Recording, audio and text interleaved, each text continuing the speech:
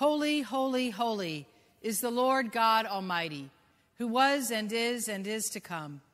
Let us confess our sins against God and our neighbor. Most merciful God, we confess that we have sinned against you in thought, word, and deed, by what we have done and by what we have left undone. We have not loved you with our whole heart. We have not loved our neighbors as ourselves. We are truly sorry, and we humbly repent. For the sake of your Son, Jesus Christ, have mercy on us and forgive us, that we may delight in your will and walk in your ways, to the glory of your name. Amen. Almighty God, have mercy on us. Forgive us all our sins through our Lord Jesus Christ. Strengthen us in all goodness, and by the power of the Holy Spirit, keep us in eternal life. Amen. Lord, open our lips, and our mouth shall proclaim your praise. Glory to the Father, and to the Son, and to the Holy Spirit, as it was in the beginning, is now, and will be forever. Amen. Come, let us sing to the Lord. Let us shout for joy to the rock of our salvation. Let us come before his presence with thanksgiving, and raise a loud shout to him with songs. For the Lord is a great God, and a great King above all gods. In his hand are the caverns of the earth, and the heights of the hills are his also. The sea is his, for he made it, and his hands have molded the dry land.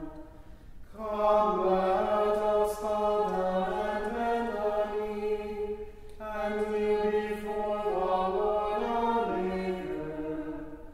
For he is our God, and we are the people of his pasture, and the sheep of his hand. Oh, that today you would hearken to his voice. Glory to the Father, and to the Son, and to the Holy Spirit, as it was in the beginning, is now, and will be forever. Amen. Let us pray together Psalm 8. O Lord, our governor, How exalted is your name in all the world. Out of the mouths of infants and children, your majesty is praised above the heavens. You have set up a stronghold against your adversaries, to quell the enemy and the avenger. When I consider your heavens and the work of your fingers, the moon and the stars you have set in their courses. What is man that you should be mindful of him? The Son of Man that you should seek him out? You have made him but little lower than the angels. You adorn him with glory and honor. You give him mastery over the works of your hands. You put all things under his feet, all sheep and oxen, even the wild beasts of the field, the birds of the air, the fish of the sea, and whatsoever walks in the paths of the sea. O Lord our governor, how exalted is your name in all the world. Glory to the Father, and to the Son, and to the Holy Spirit, as it was in the beginning, is now, and will be forever. Amen. A reading from the second letter of Paul to the Corinthians. Finally, brothers and sisters, farewell. Put things in order. Listen to my appeal. Agree with one another. live in peace. And the God of love and peace will be with you. Greet one another with a holy kiss. All the saints greet you. The grace of the Lord Jesus Christ, the love of God, and the communion of the Holy Spirit be with all of you. The word of the Lord. Thanks be to God.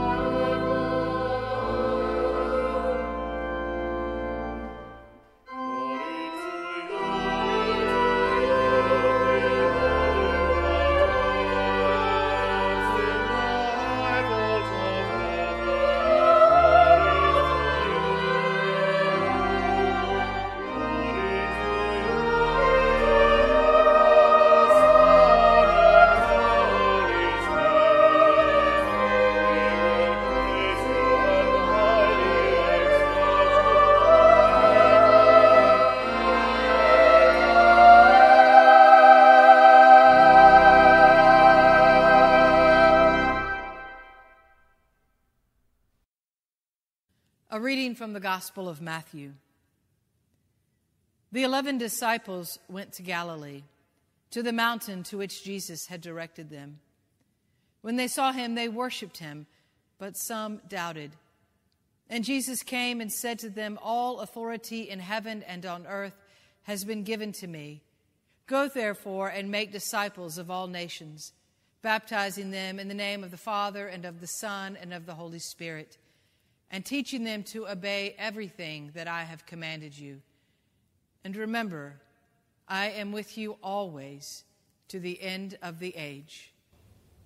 The word of the Lord. Thanks be to God. In the name of the Father, and of the Son, and of the Holy Spirit. Amen. Jesus said to his disciples as he ascended into heaven, and to all of us today and whenever we are in need, remember, I am with you always to the end of the age. If you remember nothing else today, remember that.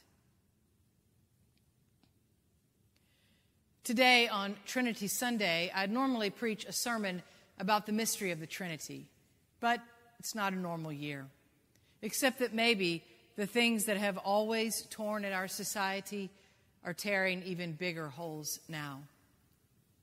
I'm not going to attempt to explain the Trinity to you, except to say that at the core of God is relationship, mysterious relationship, Father, Son, and Holy Spirit, three yet one. Created in the image of God, relationship is at the core of our humanity. At the core of who we are is a primordial need for love and belonging. We cannot survive alone, only in relationship to one another. We ignore that at our peril. I started writing this sermon Tuesday afternoon. It was a perfect late spring day. The sky was that wonderful shade of blue that's hard to look away from. A canopy of green leaves was gently rustling and shimmering in the late afternoon sky. and my wind chime was quietly humming. Everything in me wanted to lie in the hammock, stare at the trees, and imagine that the world outside my yard did not exist. Well, not everything in me. My brain wanted desperately to escape, but my heart kept tugging at me to stay engaged, even though it is painful to do so. Over the past 2 weeks, I've spent at least an hour each morning, early in the morning, working in my front yard, pulling poison ivy out of a large bank of English ivy. For protection, I wear a long-sleeve shirt and pants, as well as big rubber gloves and boots. The poison ivy is embedded into the English ivy, which makes it difficult and strenuous to untangle. The work, however, is oddly satisfying. It's quiet in the morning. The weather is cool. The birds are chirping.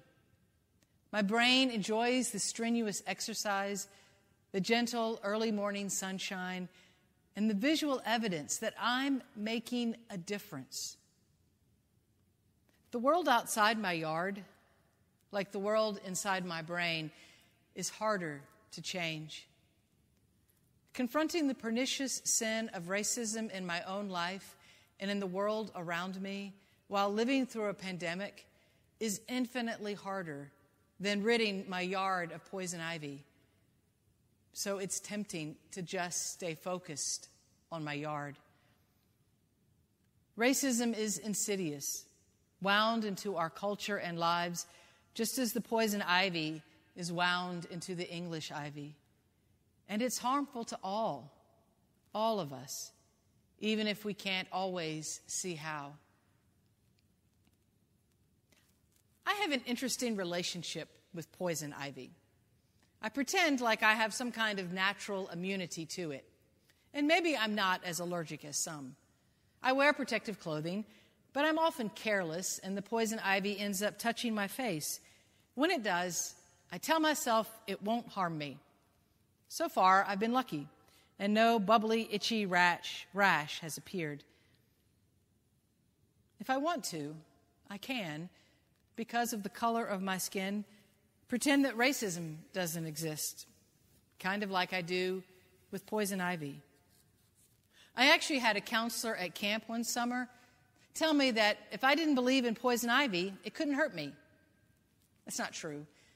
Neither is it true about racism. Racism exists whether we acknowledge it or not. And even when we think we aren't hurt by it, we are. Even a glimpse at the news over the past few weeks makes that loud and clear. The problem isn't just a few bad police officers. It's our culture, which is embedded with so much institutional and cultural racism that most of the time, as a member of the dominant majority culture, I can try and ignore it and hope it will just go away. Maybe you do as well. This week, I couldn't ignore it. In addition to the daily barrage of heartbreaking news, I listened to 2 podcasts that helped me, even as they challenged me. One was an interview with an African-American council member from Minneapolis and her 17-year-old son. He's a rising track star, and running is one of his greatest joys. But his mom won't let him run in their relatively wealthy neighborhood.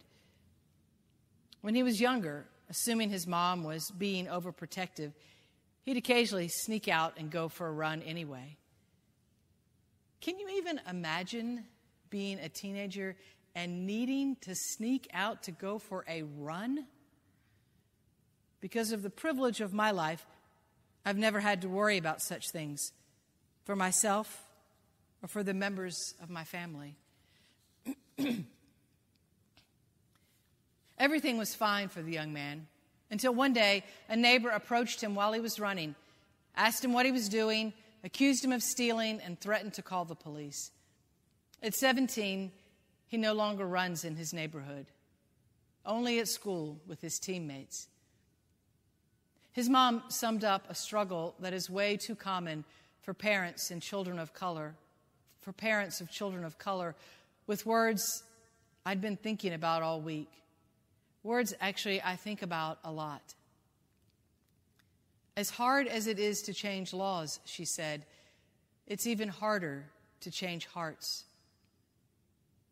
It's especially hard when we're pretty sure our hearts don't need changing.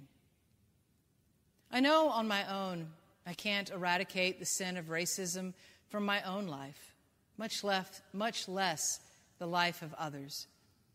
I know pretending it doesn't exist makes it worse. I know I need to listen to the voices of people of color whose life experience is much different than my own. I know I need to speak out against racism when I see it. I know I need to step out of my comfort zone and face a reality I wish would just go away. I know I need to continually examine my own life, confess, and make amends. I know all of this, and I also know that this is very difficult, uncomfortable, challenging work. Feeling ashamed makes it even harder. Ibram Kendi, a historian and professor at American University, provided a vivid image of why it's so hard to address racism while discussing his latest book, How to Be an Anti-Racist. To grow up in America, he said, is to grow up with racist ideas constantly raining down upon your head. You have no umbrella, and you don't even know that you are wet, because the racist ideas themselves lead you to believe you are dry. And then someone comes along and says, you're wet. Here's an umbrella. You can say thank you. Or you can get angry at the person offering you an umbrella and continue to insist that you are dry. As our country has erupted with protests, the majority of which are peaceful, it's painfully obvious that as a nation, we are soaking wet. I'm guessing no one listening to this sermon would stand up and say, I'm a racist. But simply proclaiming that we are not racists is not enough. We must also actively work to confront racism in our laws, our places of work, our culture, our church, our hearts. The first step is confession. We begin by acknowledging that we are wet and in need of help. The next step is inviting God into our hearts to cleanse us and to transform us. I have found in my own life that it's hard, perhaps impossible, to do any of those things when I'm full of hatred or despair for myself or others. Hatred and despair lead to more hatred and despair. Love and compassion, on the other hand, motivate and empower me to change. Let us therefore pray, not as a passive act, but with the belief that prayer changes us, that Jesus Christ changes us and changes us and changes us, and enables us to help transform the world. Let us pray.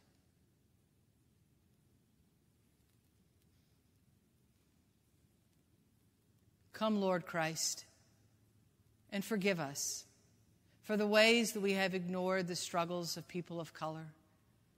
Forgive us for the way we have treated the poor and powerless in our society.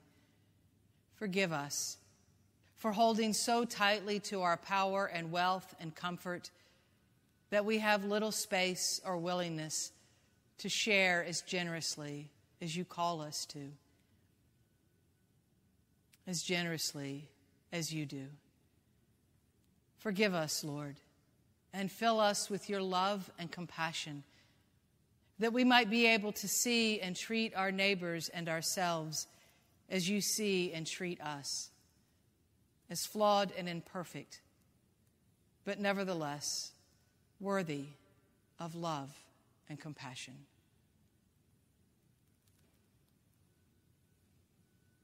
Amen.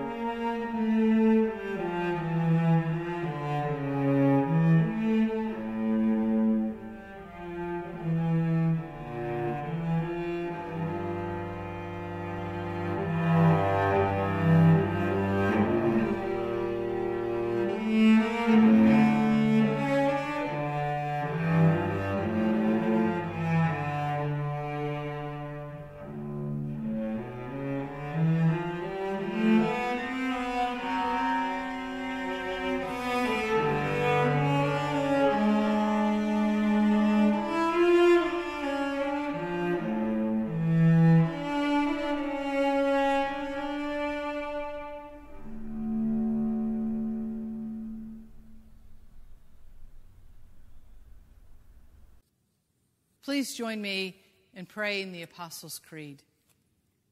I believe in God, the Father Almighty, creator of heaven and earth. I believe in Jesus Christ, his only Son, our Lord. He was conceived by the power of the Holy Spirit and born of the Virgin Mary. He suffered under Pontius Pilate, was crucified, died, and was buried. He descended to the dead. On the third day he rose again. He ascended to heaven and is seated at the right hand of the Father. He will come again to judge the living and the dead. I believe in the Holy Spirit, the Holy Catholic Church, the communion of saints, the forgiveness of sins, the resurrection of the body, and the life everlasting. Amen. The Lord be with you. And also with you. Let us pray as our Savior Christ has taught us. Our Father, who art in heaven, hallowed be thy name. Thy kingdom come, thy will be done on earth as it is in heaven. Give us this day our daily bread, and forgive us our trespasses, as we forgive those who trespass against us. And lead us not into temptation, but deliver us from evil. For thine is the kingdom, and the power, and the glory, forever and ever. Amen. Show us your mercy, O Lord, and grant us your salvation.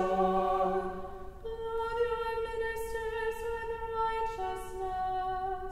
Let your people sing with joy. Give peace, O Lord, in all the world. For only in you can we live in safety. Lord, keep this nation under your care. And guide us in the way of justice and truth. Let your way be known upon earth. Your saving health among all nations. Let not the needy, O Lord, be forgotten. Nor the hope of the poor be taken away. Create in us clean hearts, O God, And sustain us with your Holy Spirit. Almighty and everlasting God, you have given to us, your servants, grace, by the confession of a true faith, to acknowledge the glory of the eternal Trinity, and in the power of your divine majesty to worship the unity. Keep us steadfast in this faith and worship, and bring us at last to see you in your one and eternal glory. O Father, who with the Son and the Holy Spirit live and reign, one God, forever and ever. Amen. A prayer for the human family. O God, you made us in your own image and redeemed us through Jesus, your Son. Look with compassion on the whole human family. Take away the arrogance and hatred which infect our hearts. Break down the walls that separate us. Unite us in bonds of love, and work through our struggle and confusion to accomplish your purposes on earth, that in your good time all nations and races may serve you in harmony around your heavenly throne, through Jesus Christ our Lord. Amen. A prayer for the beauty of the earth. We give you thanks, most gracious God, for the beauty of earth and sky and sea, for the richness of mountains, plains, and rivers, for the songs of birds and the loveliness of flowers. We praise you for these good gifts and pray that we may safeguard them for our posterity. Grant that we may continue to grow in our grateful enjoyment of your abundant creation, to the honor and glory of your name, now and forever. Amen. A prayer for the morning. This is another day, O Lord. We know not what it will bring forth, but make us ready, Lord, for whatever it may be. If we are to stand up, help us to stand bravely. If we are to sit still, help us to sit quietly. If we are to lie low, help us to do it patiently. And if we are to do nothing, let us do it gallantly. Make these words more than words, and give us the Spirit of Jesus. Amen. I invite your prayers, your thanksgivings, aloud or in silence.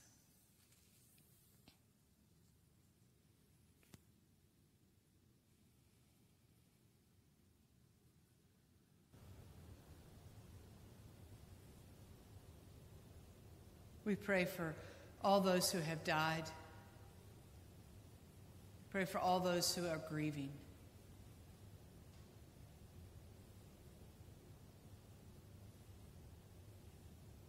We pray for those who are bravely standing up against racism.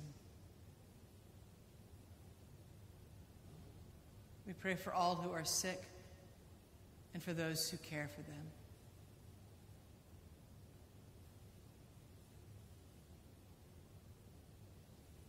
We pray for hope, for all those struggling with addiction, for those who live in fear.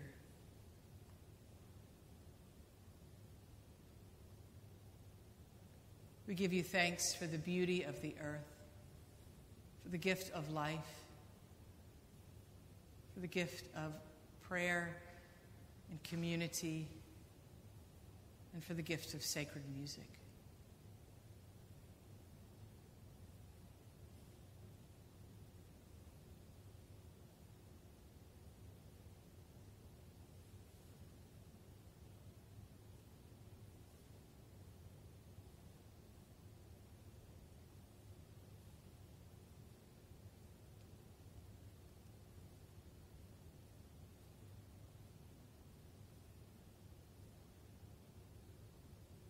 Almighty God, you have given us grace at this time with one accord to make our common supplication to you, and you have promised through your well-beloved Son that when 2 or 3 are gathered together in his name, you will be in the midst of them.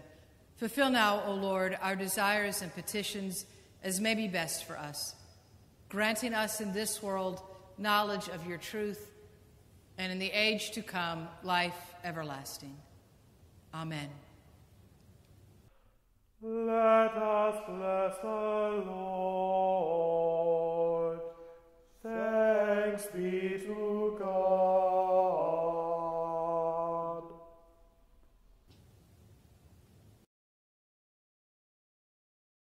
Life is short, and we do not have too much time to gladden the hearts of those who travel the way with us. So be swift to love and make haste to be kind. And may the blessing of God Almighty, the Father, the Son, and the Holy Spirit be among you and remain with you always. Go in peace to love and serve the Lord. Thanks be to